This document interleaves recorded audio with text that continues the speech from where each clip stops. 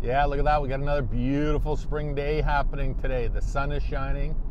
It's not super warm, but it's not super cold, so at least I'm not going to freeze my fingers off when I get to the boat. Another positive sign is all the ice is finally gone in all the ditches. So that is a step forward.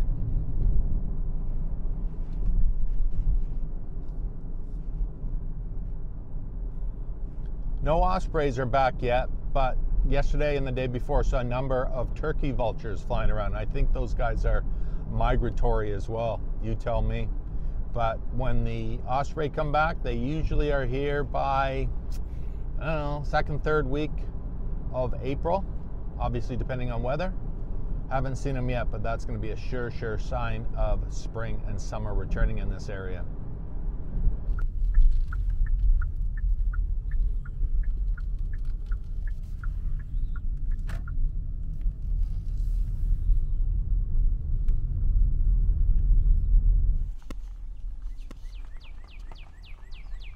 Can you hear the birdies? Doesn't that sound beautiful?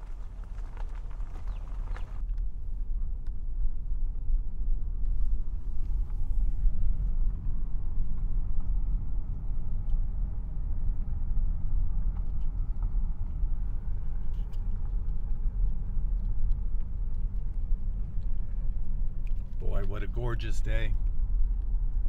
But I'm going to probably say this to you tomorrow as well, because I only have one thing I want to do on the boat today, and then I'm going to come back and do some more tomorrow. Got other stuff to do at home today.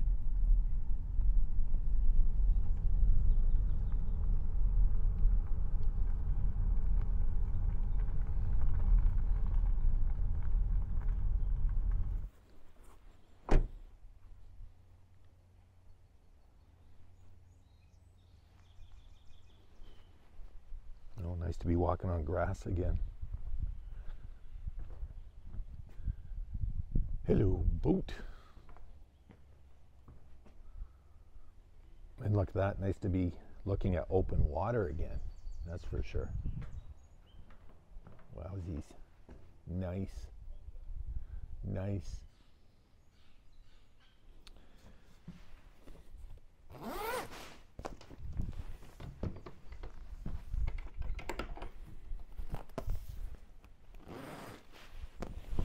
Entrez-vous, here we go. Back aboard Boogaboo. Hoo-hoo-hoo. Yeah, back aboard Boogaboo. Gonna unlock the cabin door and go inside. Like I said, there's only one thing I want to do today. No, there's a lot of things I want to do today, but there's only one thing that I'm gonna have enough time for today to do today, and that is hook up the shore power, because I emailed the marina the other day and asked if the shore power was on as was scheduled. It was supposed to go on Monday, and I was told yes, shore power's on. So today I'm just going to hook up the shore power real quick, get the batteries charging, and that's probably going to be it for today. But I'll be back tomorrow, so don't worry, I'm not done here yet.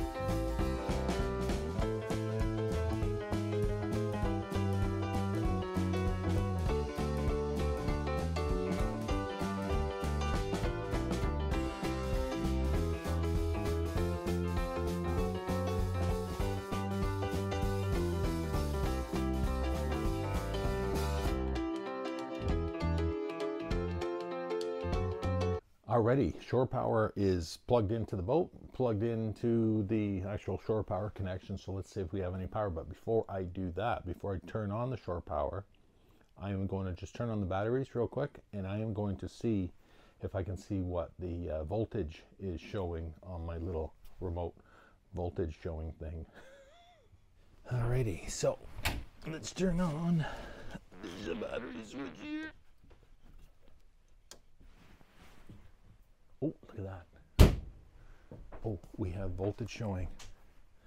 Now remember, this thing has not been charging all winter long. And that is showing 10.7 volts. Not too bad. I know a lot of guys are going to say, oh my God, your battery's dead. So hold on, let me just take this little guy off. There we go. Had an ND filter. I picked up some ND filters, hopefully make the colors look a bit better. But I just took that off to show you.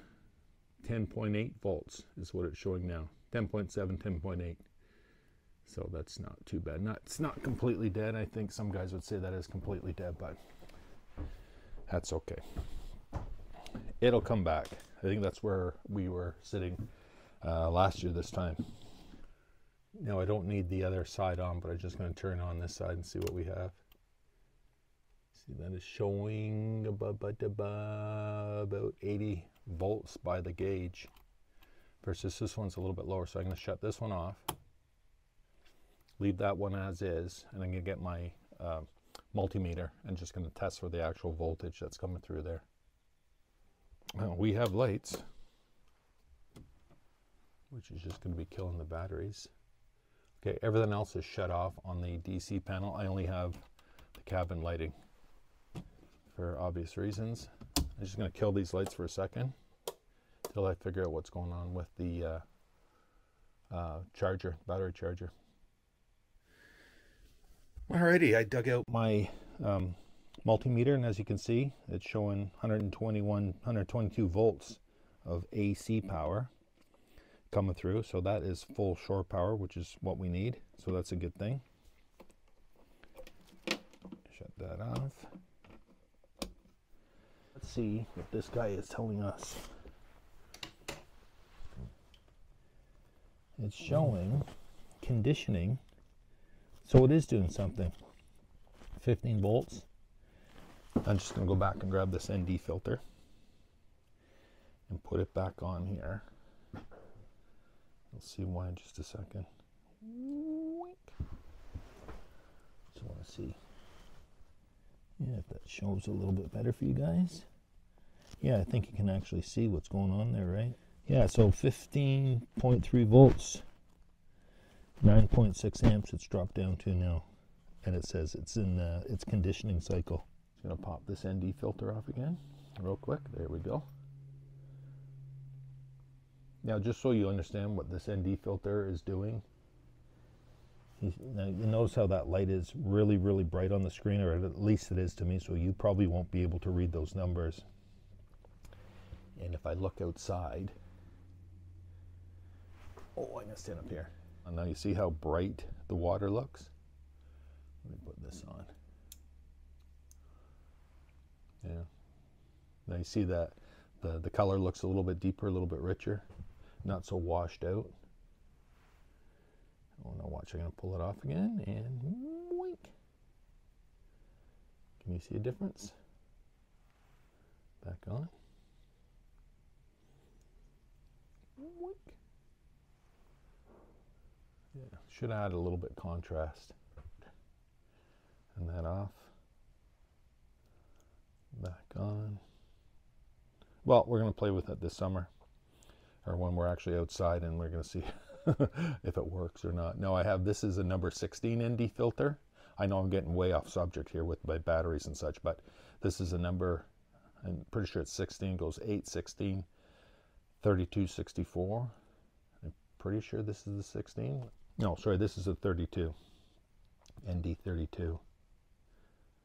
So I'm going to have to just experiment with this and see how well it works. The whole reason I really got these things is that I found that if it was really bright behind me and I'm filming myself, yeah, I noticed that it would get brighter and darker and brighter and darker in the background. So let me just take that off and see if that changes that. Now you see how the background looks really, really, really bright, really washed out, and I'm going to put that filter back on. Wink. And I think it gives, see, a little bit more definition. You can actually see the ribs in the framing of the roof, whereas with this off, not so much. You just see really, really the bright reflection off the back of the steel, and that's what these things are supposed to help with. See, you can see the framing a little bit better. I can anyways on this tiny little screen that I'm looking at. So, but I digress. Let's open the engine hatch for the first time this year and see what it looks like. Lose the filter ball. I know. Stand by. Transom doors out of the way, carpets out of the way. Now let's hit this big button on the helm and see if there's enough juice to lift it up. Look, plenty of power.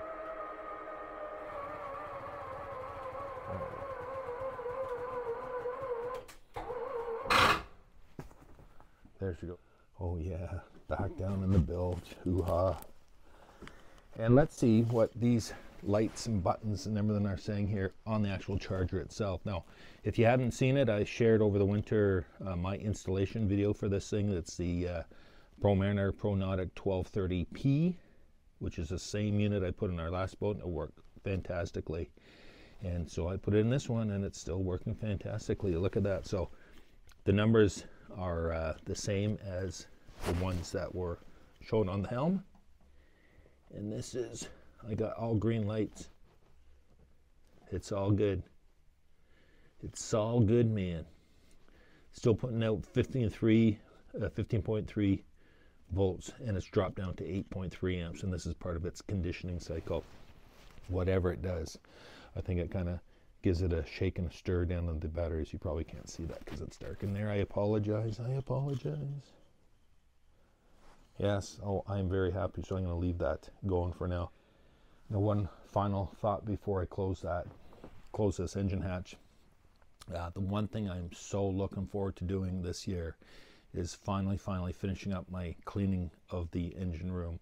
Pull the batteries out, clean around them, and do my final uber-duber cleaning down here. And then, of course, I'll show you a video of my before, during, and after of that process. Anchor Girl has often, when I'm watching the boring videos and she's beside me on the couch or watching this on the big screen, she goes, "Oh, it's nice and clean down there." She says, "Does anybody ever remark about how clean it is?" And I said, "Yes." A couple of people have said, "Boy, it's such a nice clean engine room." And my reply is always, it's clean-ish, but not perfect. It will be perfect when I'm done. And I'm so looking forward to that, because not to show off or anything, it's just that we have such a nice boat, and that we're going to keep this for a few more years, and it's all there. It's just there for me to make as perfect as I can, because I love it. I'm going to take Anchor Girl out for dinner again today. It is Saturday of the week. Oh, Paul, you gotta do the clock. Hold on. There, right time. And another reason I like to do that is if we're not here during the week on the boat and we come back, and if the clock is off, or if the clock on the microwave is flashing, I have that shut off right now because I don't need it, but then we know that the shore power had been disconnected for a period of time for whatever reason. So it's good to have. It's almost like a silent alarm on the boat to let you know that you've lost shore power at some point. Okay, put my multimeter away. I'm not going to put it away. I will do that when I'm back again tomorrow. So I'm just going to set that on the table. It's okay, Anchor Girl. I'm going to put that away tomorrow. But tomorrow's job, again, is going to be putting the other part. Put the fenders on, put the dock lines on, and get that all set to go for launch. Hoo-ha. And one other project I got to do. I shared with you a video last season of me replacing these bulbs. I think it was just a short video. Problem is, I said they were great bulbs, but they're crap, and they flick, and they burn out, and they're garbage. So I got to buy new ones. I got to find some better quality ones on the Amazons and replace all these little guys this year. Add it to the list. Ooh, sounds like somebody's coming. I better go before I start talking to people.